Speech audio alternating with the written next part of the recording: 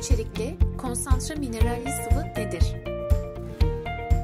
Miafert, bor, kalsiyum, sodyum, çinko, magnezyum ve demir içeren mineralli sıvıdır.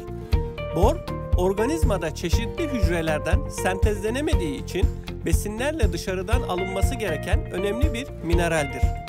Bor, bazı ülkelerde tabletler şeklinde üretilmeye başlanmış, diğer mineraller ve vitaminlere de ilave edilmiştir.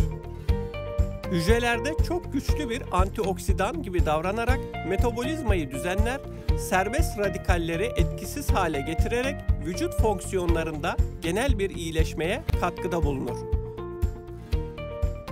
Bor, insan vücudunda özellikle kemiklerdeki magnezyum, fosfor, kalsiyumun dengesi miktarının korunması için gerekli olan bir elementtir.